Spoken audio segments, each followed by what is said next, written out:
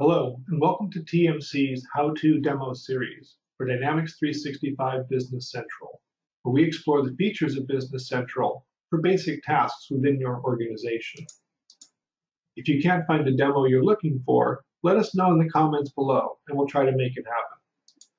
Today, we're going to begin with basic jobs in Dynamics 365 BC. In part 1 of this jobs video, we'll cover the basic components of the jobs module.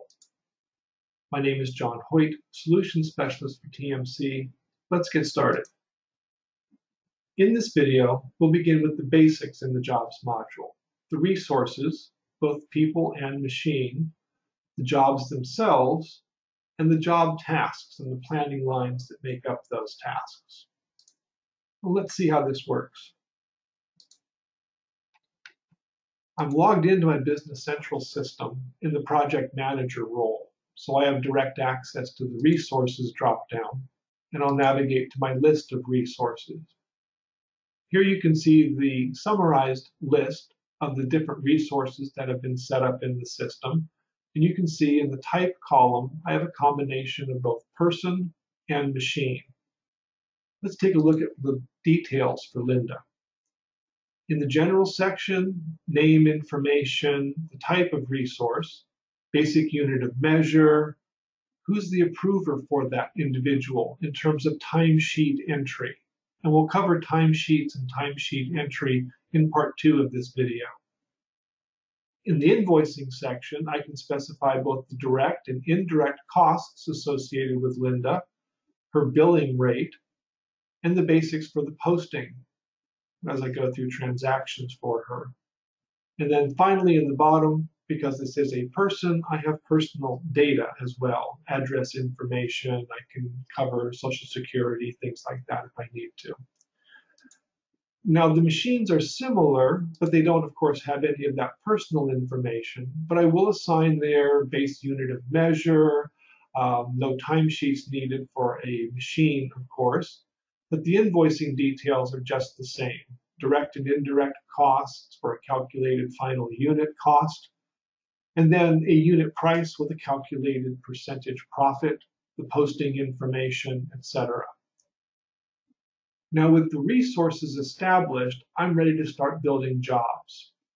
I'll navigate to the jobs list itself, and we'll pull up our first job here, a custom oak flooring job.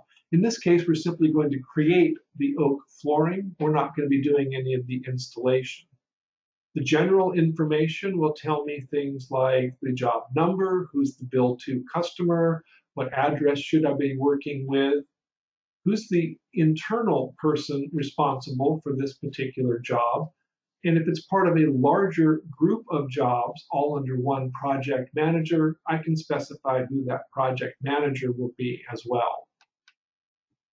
The next section down takes me into the actual job task lines. In this case, we have 5 different tasks associated with the creation of this wood flooring.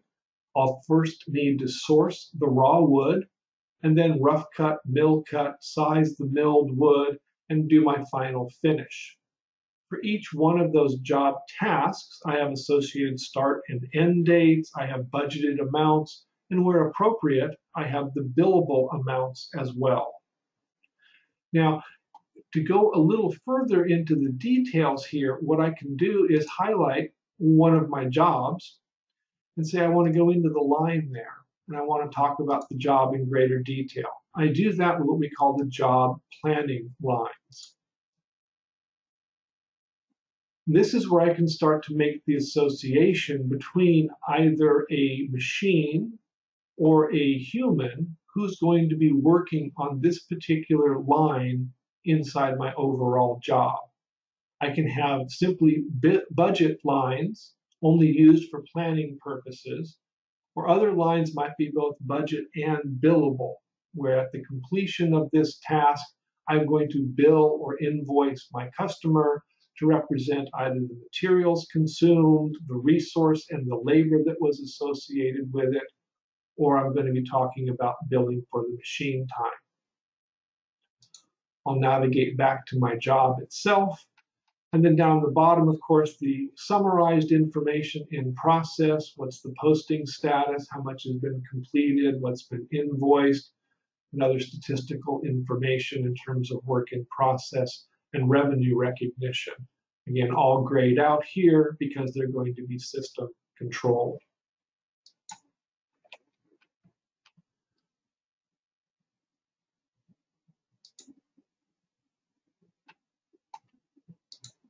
Okay, so in this video, we've looked through the basic components of the jobs module itself, the resources, both people and machines, the jobs, and the task lines within those jobs. In part 2 of this video, we'll walk through the steps of a job itself. That wraps up this video. If you have any questions or would like to make a suggestion on what we should cover in the next video, please comment down below. I'll do my best to answer your comments, and if you need any immediate technical support, I invite you to visit our website, www.abouttmc.com. Also, don't forget to like this video and subscribe to our channel.